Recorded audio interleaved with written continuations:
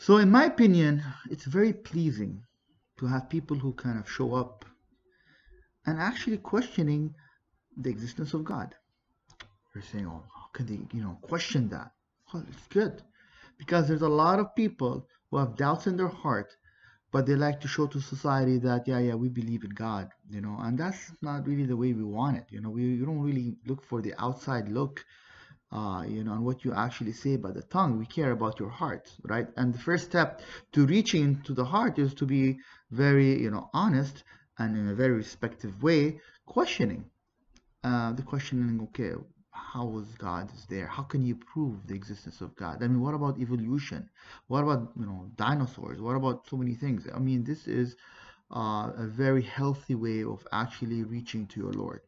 Okay, so people who actually have questions, I mean, it's good to kind of, bring it up and be open from the heart, asking questions that with the intention to reach to the truth about this life.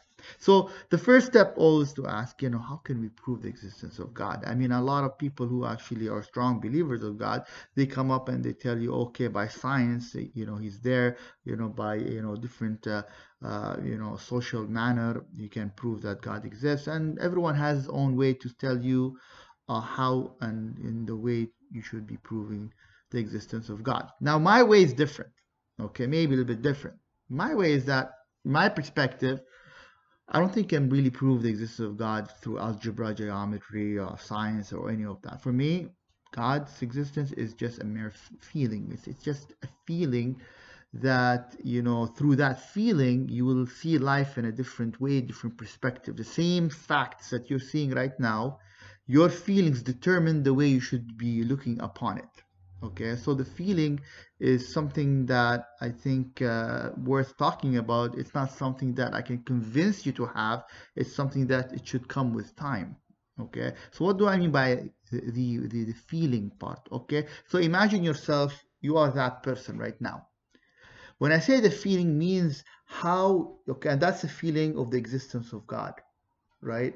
So the people who are very pious and who feel the existence of God, usually it's gonna be a very close where you're actually feeling the existence of your Lord around you. But honestly, because of the way we're living our lives and our hearts getting attached in different ways, that, entity that makes you feel the existence of God is being going away further and further. The facts has not changed. What you know about your Lord doesn't change, but the way you feel about his existence keeps pushing away to a point that, it may reach to an agnostic state, or maybe even to the point of atheism where you actually don't feel that, God actually exists. It's just a feeling, and that feeling goes back and forth throughout our lifetime, and it depends what we do with our lives. So it's all about you, actually, if you want to get that feeling closer or further. It's not something I can convince you. It's something with your life struggles and what you do with your lives. Will this thing move closer or not? Once it gets very close, you're going to see life in a way different way than a person who's seeing it from that. Same facts, same everything. Nothing changed about life.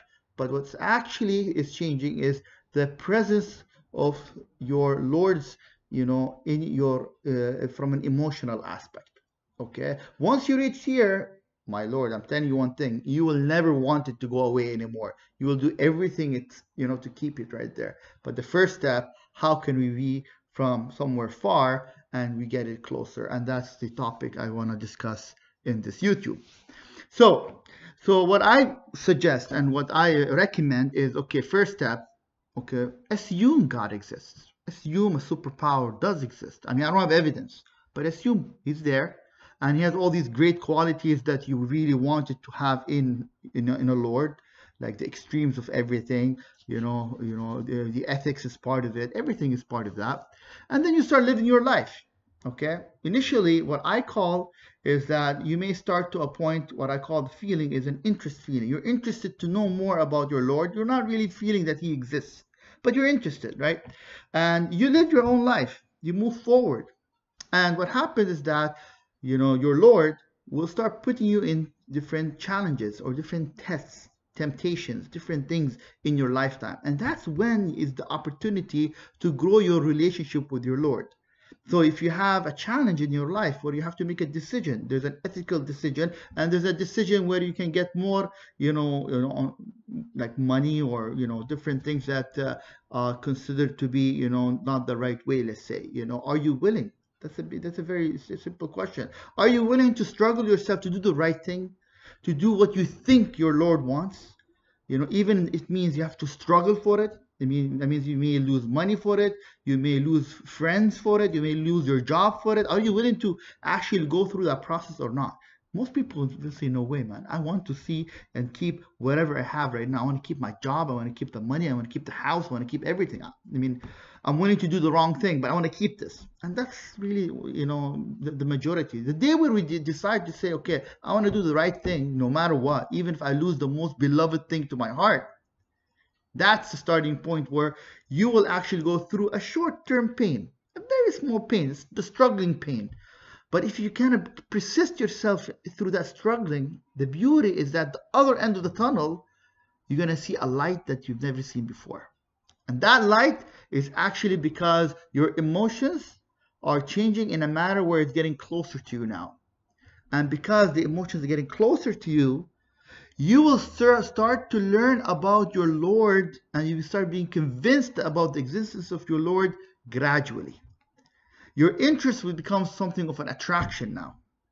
Okay? So it's not going to be like one shot. You're going to like, oh my God, now I know Lord. No. You're going to go slowly. And that emotions will grow. Okay? But you have to be willing to struggle yourself to do what you believe is right.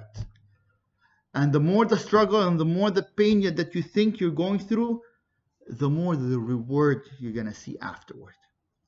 And that's why I have, in a separate YouTube, I was discussing about the feeling that you can go through from an interest to an attraction, to an attachment to your Lord, to a loving your Lord, and finally to be submissive to your Lord. And you can go through that process over time as you go through challenges. And every time you're going to go through that, you're going to see new stuff, and you're going to learn new things you never known before. Like, you have not added information about the world. It's the same world, but your emotions will expand the horizon of what you're going to see about that life.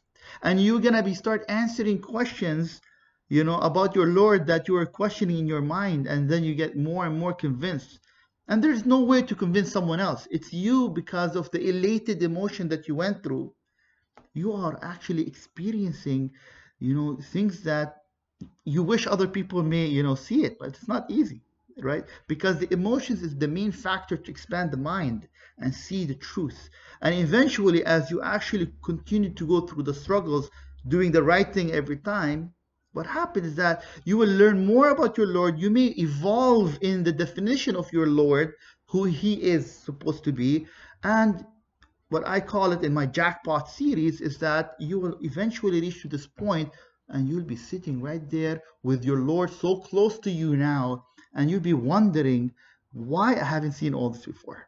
You'll be like sitting right there. You're like, of course the Lord is there. Of course, and you'll be so convinced, and you try to tell people, but no one's going to believe you. Why? Because you're the only one with the elated emotion. If you want to help others, you need to advise them how to elate the emotion through sincere struggles to the right thing. And that's how we can define our Lord and get to know our Lord.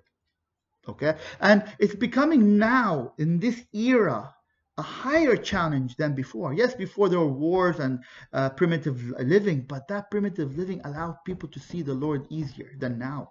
Now we're all absorbed to this technology that we're in, whether it's our laptops or social medias, our medias. We're so kind of, inside a shell that's becoming very hard to get out of the shell and actually seeing the truth about your Lord. So you're going to reach the point, not saying I believe in the tongue. You will reach the point that your heart is so connected to him, and your life will be so different. Okay, so how to reach that? Very simple. Summary. Number one, assume your Lord is there. Assume with the qualities that you want to make the assumption about him.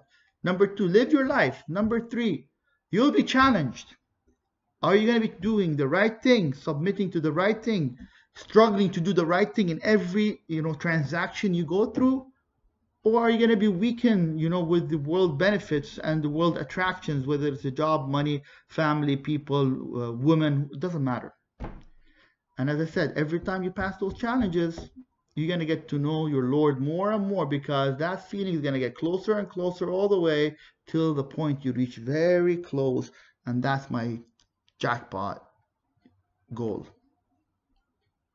I know it's a lot of information, but again, it's very simple. Very simple. It's all about, are you willing to struggle to do the right thing that you know, or are you going to be weak and just get the benefits of this world? It's a very simple question. I mean, and it's your choice. Thanks.